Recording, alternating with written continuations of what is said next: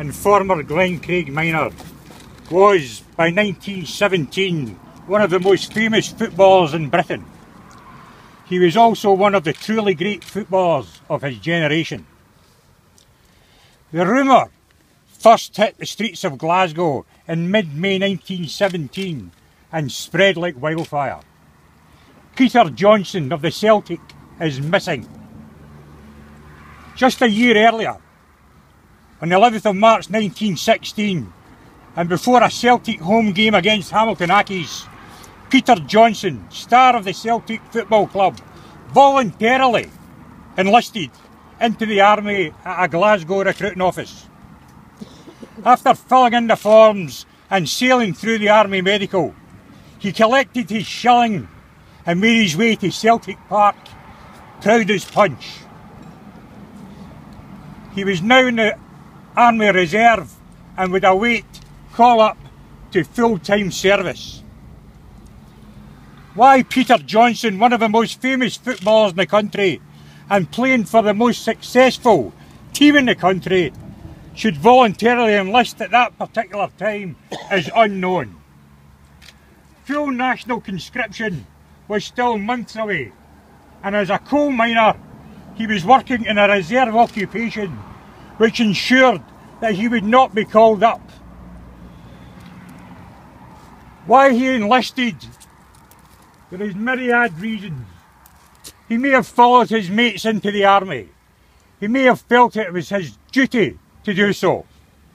As a miner, he was back in the pits after the SFA and the Scottish League forced professional footballers to take a full-time job out with professional football. And it may have simply been a case that so many men who had escaped the pits, he just couldn't tolerate being back underground. We will never know for sure.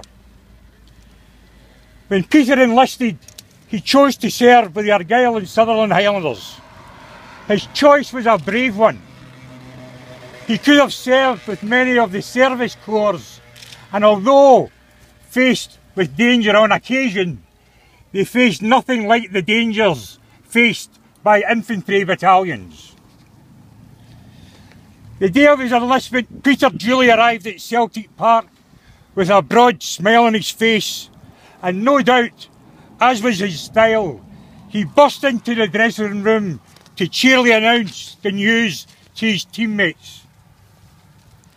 How long the smile lasted is unknown, but what is known is that Celtic's legendary manager, Willie Maley, was less than pleased when he heard Peter's announcement. His manager's reaction wasn't self-interest or a lack of commitment to the war effort. Maley was himself the son of a soldier who at the time had a son serving with the Royal Dublin Fusiliers. Maley was fiercely patriotic and simply felt that a high-profile player like Peter Johnstone served the war effort better by remaining in the pits and contributing to the morale of tens of thousands of war workers whose few pleasures included watching a game of football on a Saturday afternoon. In addition, by playing charity matches, the game of football itself was contributing tens of thousands of pounds to the myriad relief funds that were going on at the time. These included scores of relief funds aimed specifically at soldiers and sailors. The success of these relief games very much depended on the star players putting in an appearance, and certainly Peter Johnstone's name on the team sheet would have drawn in the crowds. In mid-May 1916, another football season finished, with Celtic having won the League Championship for a third time in a row, the Glasgow Charity Cup and the Glasgow FA Cup. It also signalled the departure of Peter Johnstone to begin his infantry training with the Argylls in the south of England. For the next 6 months, Peter trained for war. Over the period, he managed to get home on a number of occasions, and in one occasion helped Celtic to a 3-2 victory over Clyde, which saw another winner's medal added to Peter's already impressive collection. By the turn of the year, Peter's military training was complete, and the big Fifer waited a draft order that would send him to one of the fighting Argyll battalions. Around February 1917, Peter and a large draft of Argylls were assigned to the 14th Battalion Argyll and Southern Highlanders, then fighting in France. Peter's draft landed in France and made their way to an infantry training base depot, where they were held for further training and to be used as labour on large construction and entrenching tasks. While there, the famous Celtic managed to get in a couple of football games representing the base depot team. On the 9th of April 1917, the Battle of Arras began. The 6th Battalion Seaforth Highlanders were involved in a partially successful but very costly action during the first day of the battle. In order to bring the Seaforth Battalion back up to a viable fighting strength, Peter Johnstone and a large number of his fellow Argylls were compulsorily transferred to the Seaforth Highlanders and sent to reinforce the 6th Morayshire Battalion. On the 12th of May, the 6th Seaforth re-entered the Battle of Arras when they went back into the fighting line opposite the chemical works at Roux. The whole battle area was like a butcher's yard, the stuff of absolute nightmares. The fighting over the previous month had been too intense for any attempt to be made to collect or bury the dead. The entire area was littered with corpses. Between the village of Fampoux and the chemical works at Roux, the British dead lay in swathes, decaying since the attack of the 9th of April. As the men crossed the last ridge, the carnage was inescapable. Everywhere they looked, they gazed on the horrors of decomposition. The heavy losses sustained by Highland battalions, in particular, were glaringly apparent, as the kilts of the fallen stood out against the shell-scarred landscape. On arrival in the sector, the soldiers were immediately uneasy, picking up the air of depression and foreboding which hung over the place. One jock said, "To be in the comical works made a body windy, whether it was being shelled or not." The title of Comical Works was an attempt at black humour, but in reality there was nothing funny about the Roux Chemical Works sector. For the next 5 days the Seaforths fought at times desperate hand-to-hand engagements as the fighting raged around the chemical works. In these intensely personal encounters, no quarter was asked for or given. Both sides launched counter-attacks that were beaten back in turn.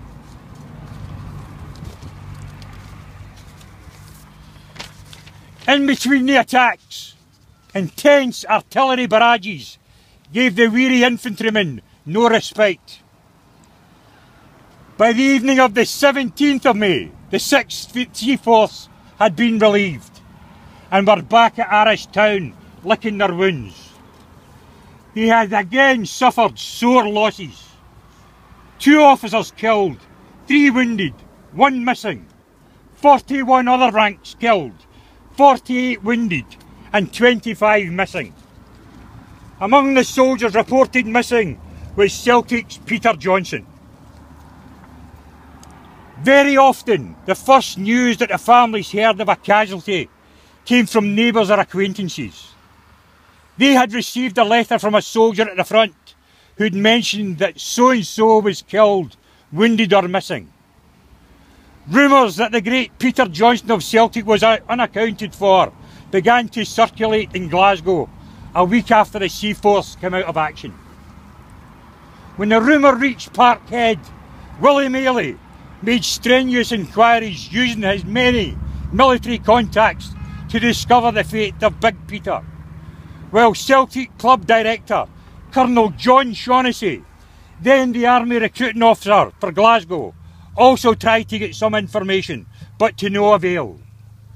A few days later, the dreaded official telegram was pushed through Isa Johnston's letterbox. Peter was officially reported as being missing in action between the 12th and 16th of May 1917.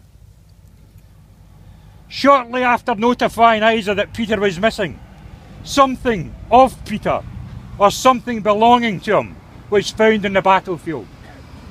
That allowed the military authorities to change the missing in action status to killed in action and to specify the date of death as the 16th of May 1917.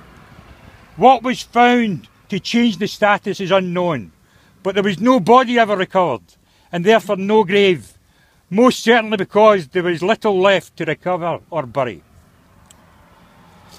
The loss to Peter's family was of course immense, and Isa Johnston never remarried, bringing up her two children, Nellie and Peter, on her own.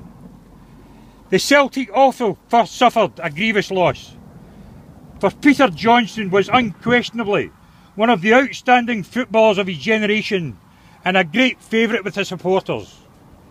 When he left the club to join the army, he was only 28 and at the peak of his career. He had already clocked up 233 senior appearances. Had he survived to return to Parkhead, he would undoubtedly have gone on to be a true Celtic legend. Peter Johnstone is commemorated on the Irish Memorial to the Missing.